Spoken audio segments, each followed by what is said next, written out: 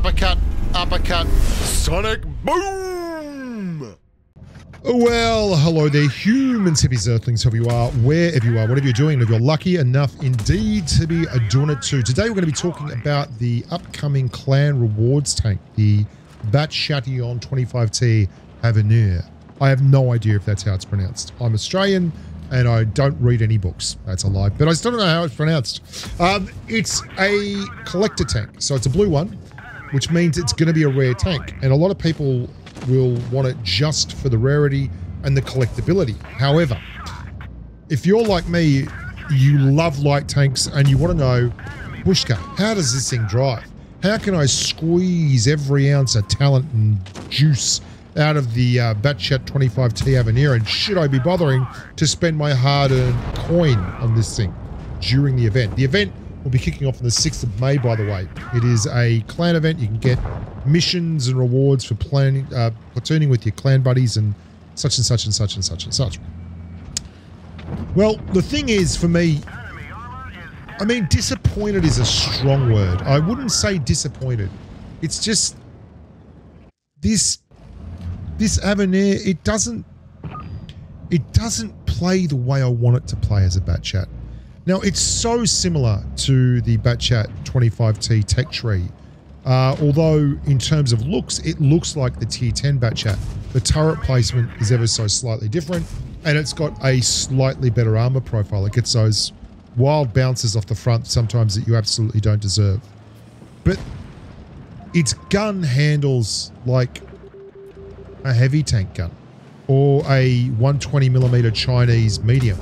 It doesn't feel reliable as an on-the-move killer.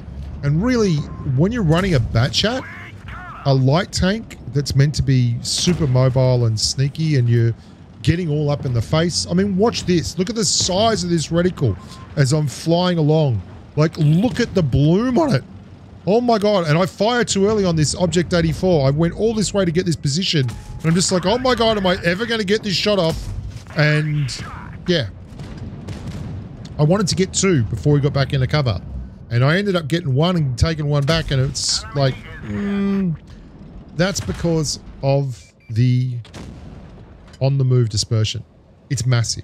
It's on-the-move dispersion, both with the turret moving and the tracks moving, is massive. The other massive thing is its HE alpha, as you'll see here. 480 just for a standard roll. It's 440 base. And that's why the gun, I think, has been so hardcore balanced. When you get the backsides of tanks, you can roll 500. You can 550 max, I think it is. And that's a lot of damage to be putting out. If you set up for the shots, I mean, that's another 482, and then I just want to make sure of it with the APs, and we finish him off. But that 105mm, that's a lot to pay for. And you've got to really move the tank around pretty snappily to take advantage of it. Here we are. We've looked at their light tank being an RU, and we're ready for action. One pussycat, two pussycat, 520, big rolls, 949 damage. Go back to the drawing board. But you're not going to use it that often because your AP penetration ain't special. It's 53mm, and you're running AP and APCR, so it doesn't really make a lot of sense to run calibrated shells. And even if you did, you're only getting another 5mm of penetration. There's that dispersion again, and that's just not enough. So it's a very situational win, the big boomstick. And that's frustrating because the gun handling doesn't feel good enough to justify running this tank over the tech tree Batchat. It's slightly slower both in forward and reverse. I think it's 62 and 18 versus 65 and 20. It's much worse in terms of turret. I mean, this gun. It's much worse in terms of turret and track dispersion. Oh, God. Where'd that go? Please, tell me where that went.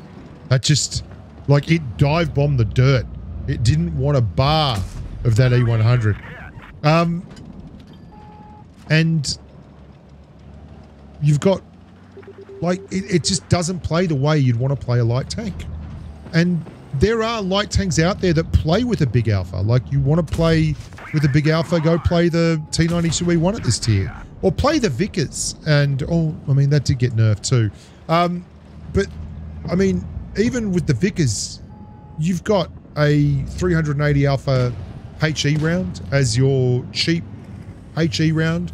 And that's like 105 millimeters of penetration. You'd much rather have that than have this. Now, your intra-clip reload is slightly better than the Tech Tree Batchat, and your DPM is slightly better than the Tech Tree Batchat, but your dispersion is worse. Your on-the-move dispersion is worse, and it's just, this felt like a miracle, this shot. It felt like get down on the ground and just sing hallelujah, because that was important that I hit that shot to have any chance of winning the game. And it felt like so uncomfortable taking it as he went around that corner. It really did feel uncomfortable. And shots like this, which you would quite often take and then you'd hit a second, you're just not hitting that second. If you're moving, you've got to be perfectly stationary. And I don't know if you noticed, if you're in a lightly armored tank, you are perfectly stationary. It's difficult to not get blown up, not to just evaporate up into the atmosphere. So is it worth getting? Well, I don't really know if it's going to be worth it to you. I'm not certain how difficult it's going to be to do things. I love how this misses and hits the top of the BZ there and actually penetrates an incredibly difficult to pen area of a tank that I wasn't aiming at. And I was just like throwing my hands up in the air going, sure, why not? That'll make it. It's certainly good enough to be successful, but a 105 millimeter with 53 millimeters of HE pen isn't that exciting to me. And I'd rather just run the Tech Tree Batchat and have a much more reliable damage output. These are the margins where Wargaming balances stuff. And it's given it little advantages like the intra-clip reload, the slight DPM advantage, the better power to weight ratio, but it's really missing the play style that you need to be hitting.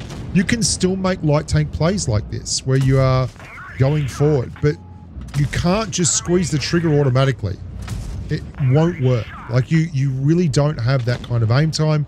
You don't have that kind of dispersion. It feels like a heavy medium dispersion, like a WZ 120. And you don't have a lot of gun depression. So that's a difficult thing to live with. I mean, this play is doable. And then you do your normal thing of just hiding.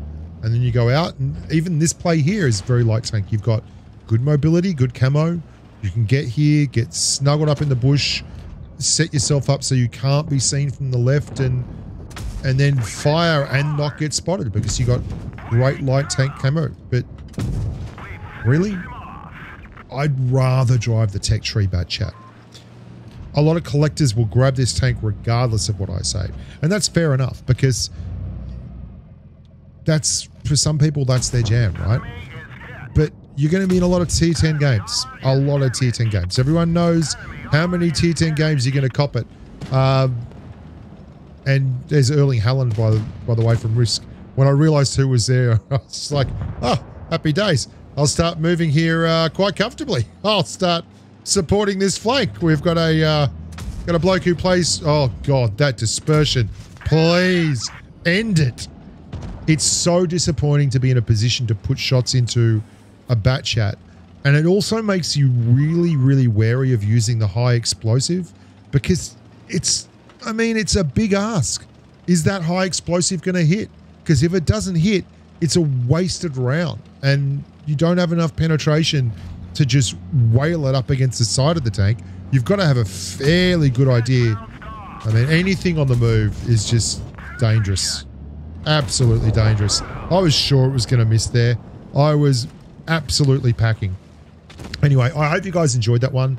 I hope it was a little bit helpful for you, for those of you who are thinking of grinding the Avenir in the clan missions. And hats off if you do. It'll still fulfill a lot of your light tank hopes and dreams, but I love the speed of the lights. I love the drive-by, and, you know, for me, that's like a T100 LT, a Batchat, like, that's where I want to be. Until next time, please like, subscribe, etc., whatever. And look after yourself. Stay safe on the battlefield. Bye.